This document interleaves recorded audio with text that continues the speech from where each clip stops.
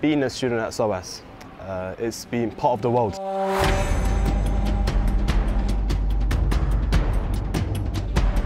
There are three types of people in the world today. Those who play the game, those who watch the game, and those who don't even know the game is being played.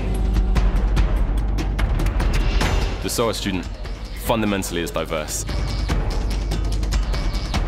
It challenges the way you think. SOAS is very specific and has a strong sort of post-colonial identity. I feel like SOAS is everyone.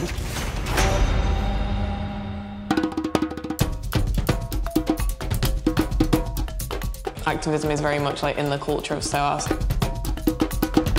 SOAS students can hold themselves in any debate.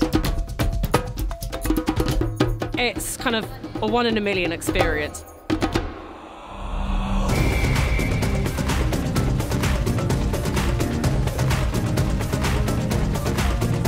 The SOAS student is someone that has an issue and who actually wants to do something about it. And could I also have a round of applause for this wonderful university, SOAS.